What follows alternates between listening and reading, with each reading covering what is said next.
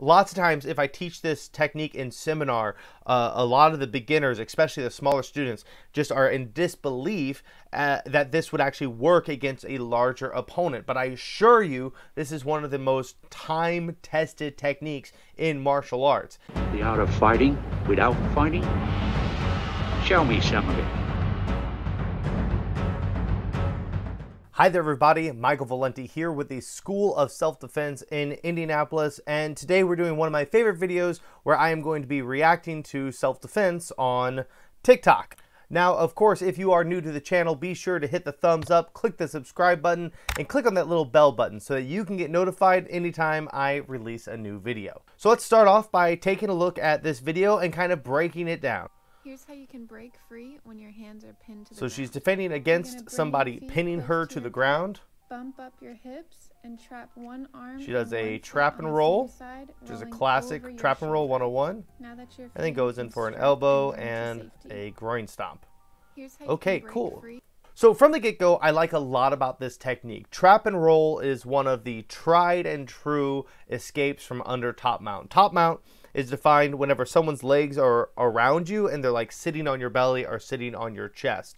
Specifically, their knees are on the ground. Lots of times this is used as a position for like a ground and pound or for someone to reach out and choke you. Or in this lady's case, she ends up getting put in what I call in my school the bully pin, which is where your arms are pinned up by your head. Now she does a basic hip bump or what we call the upa.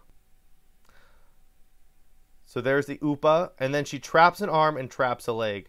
So let's first talk about the what she could have done better there. One of the first things I really want to point out that's kind of dangerous, bad habit, is this fully extended arm. If someone is on top of you, they are probably either planning to choke you or punch you. And having your arms fully extended out in front of you is allowing either of those tasks to be done relatively easily. So me and my students have done a lot of experimenting with this extended arm issue, and even my students who have much longer arms than me cannot prevent me from striking them even with their arms fully extended. So if someone is on top of you, the last thing you really want to do is extend your hands out the way you see her doing here. She's also going for an eye gouge here, and whereas the eye gouge is by far one of my favorite techniques, it has a time and a place. If you have someone in a Muay Thai clinch and you eye gouge them, or you have somebody knee on chest and you eye gouge them,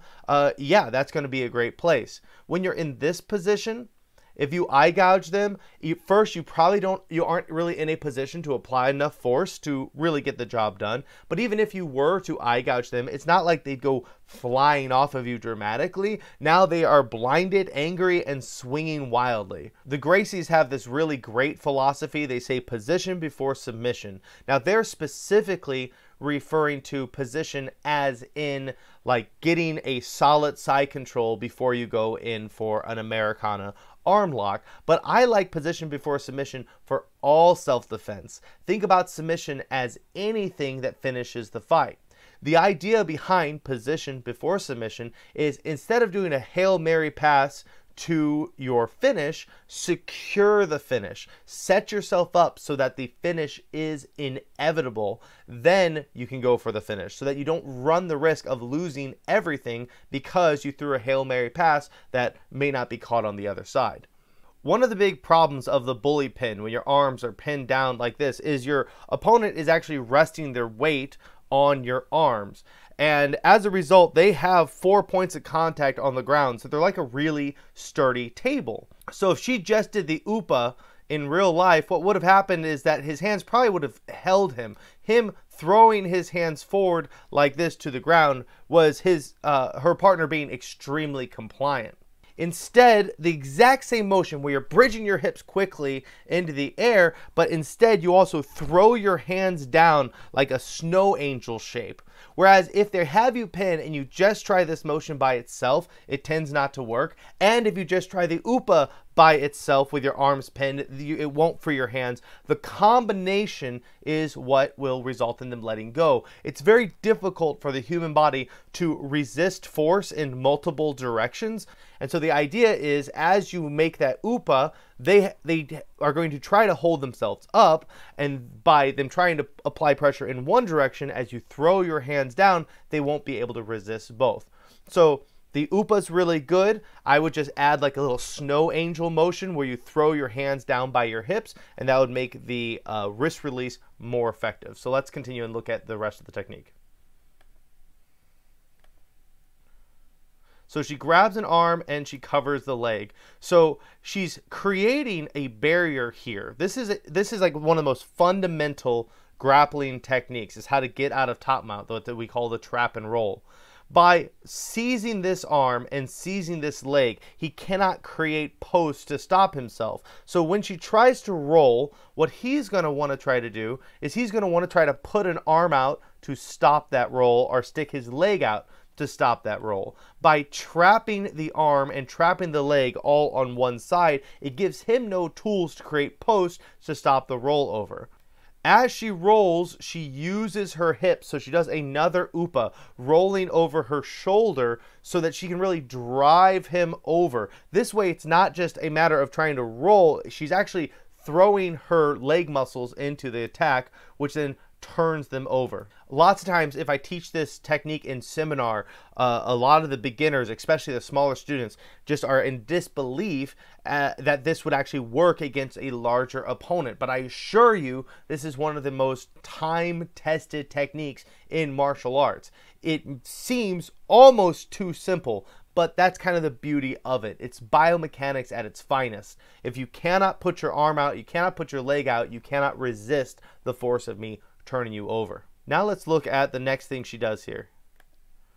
She immediately goes for an elbow, she stands up and immediately kicks to the groin. Striking is a fundamental part of self-defense. If you are not studying striking in depth, if you're not studying striking in depth, you aren't really studying self-defense. However, rolling someone over and going for an elbow and trying to stand up and kick to the groin, I think that's a little bit ambitious. What she would really want to do here, instead of going straight for the face, would be to first control the hips. You can do this by pinning the hips with a palm. You can do this by crouching down and dropping your elbow on either side of his hips. But the idea is you want to get control of their body.